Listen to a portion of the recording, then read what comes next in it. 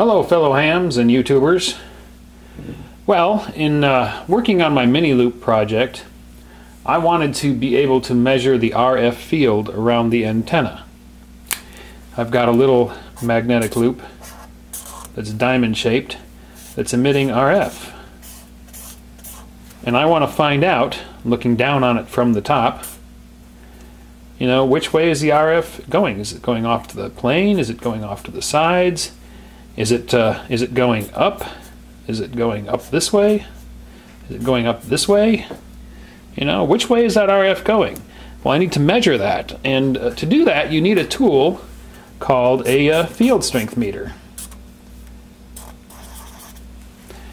And a field strength meter is really nothing more than a meter with a length of wire for an antenna, some rectification to rectify the RF into DC, and an adjustment perhaps for sensitivity so you don't overdrive the meter. A very similar tool, or very simple tool. And what you would do is you would go around an antenna with it and watch the meter deflection, and you would know where the RF is strongest. Is it strong over here? Is it strong up here? Is it weaker over here? A very simple tool to build. So we're going to build one. Now, what is this? What is the schematic for a field strength meter? Well, you have an antenna that comes in, and then you have a couple of diodes. That's a terrible looking diode. Let's just do that right. And then this comes into a potentiometer.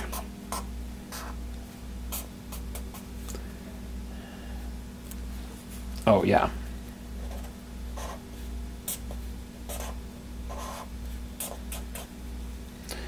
And then this, the tap off the potentiometer goes to your meter.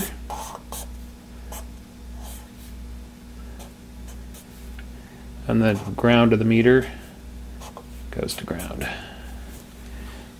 Well, that's basically a field strength meter. Your antenna, a couple of diodes that rectify the incoming RF, a capacitor that smooths that to a better DC, and then a potentiometer to adjust sensitivity, and then your meter movement. So let's take a look at the parts we're going to need. Okay, first up, the diodes. You want germanium diodes. They're easily identifiable because they're usually in a larger glass case with some color bands. That's not going to work. Anyway, they're little glass cases with color bands at one end. You want germanium diodes because they are a lower forward resistance, which makes them more sensitive as detectors.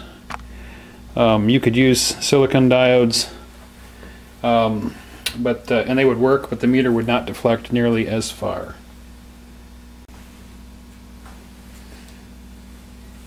A 470 picofarad capacitor, a potentiometer, 10K or greater. This one happens to be 40K. You could use a 35K. And then finally, a meter movement. And I suppose the last thing you need is a case to put it all in. You could use a little experimenter's box.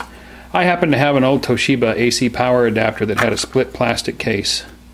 So that's going to work perfectly for my enclosure. In fact, I already cut a hole for the meter. So, a note on meter movements. Down here in the lower right corner, most meter movements will have their specifications printed. They'll have the resistance of their coil printed, and they'll have the amount of current it requires to make a full-scale deflection on the meter. This particular meter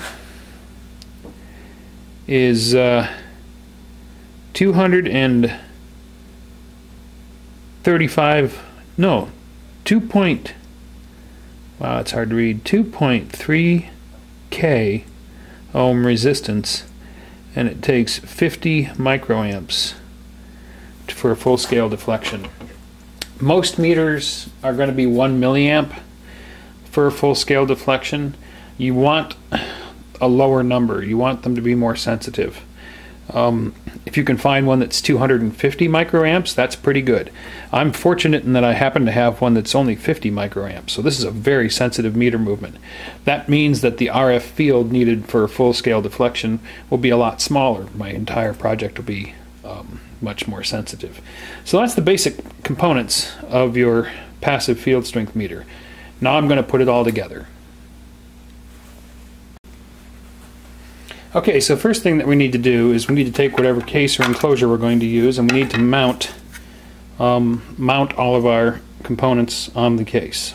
So I've already cut a hole for the meter and drilled a hole for the potentiometer, and I'm going to drill a hole up here for the I'm going to use binding posts for the antenna. This is a binding post. You might have seen them called banana plug connectors. So that's going to be mounted up here where I can stick a wire through and make my antenna. You could use a telescoping antenna, but that's what I'm going to use. So we need to get these major components mounted in the box, and then we can wire it up internally. Okay, so we've got all our components mounted in the enclosure.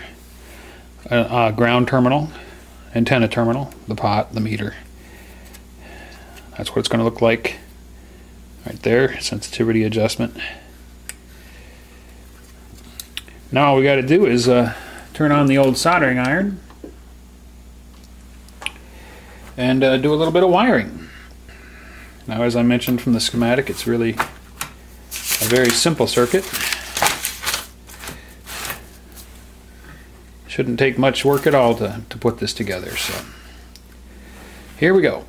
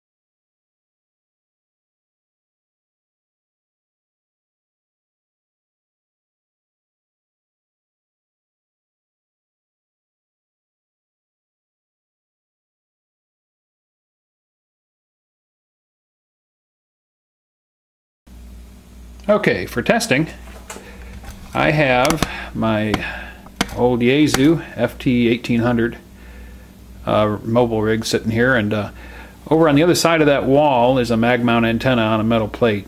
That's my just temporary antenna. That's set to low power, which is 5 watts. So the antenna is probably 6-7 feet away. I'll zoom in a little bit here. And we are on a clear frequency. I'm just going to key down and you'll watch that meter. Look at that. Full scale deflection with 5 watts on an antenna a few feet away. You can see my hand absorb some of the RF field as I move it around the antenna. That's how sensitive that meter is. And we can drop that sensitivity down if we're in a stronger field. So that's our field strength meter. Now I'm going to take it upstairs and I'm going to use it to measure the RF field around my small magnetic loop. And that will be part of my part 2 on the mini loop video. If you're interested in the mini loop, I'll put links to the videos in the description below on this one. It's a 1 foot square mini magnetic transmitting loop for 20 meters through the bottom into 10 meters. And it's kind of an interesting build. I've got a video where I build it, and then a final video that I'm working on now of the modifications, final design, and operation on the air. So thanks for watching. Build yourself a little field strength meter. They are very handy to have for just the occasional testing where you need to measure RF. 73.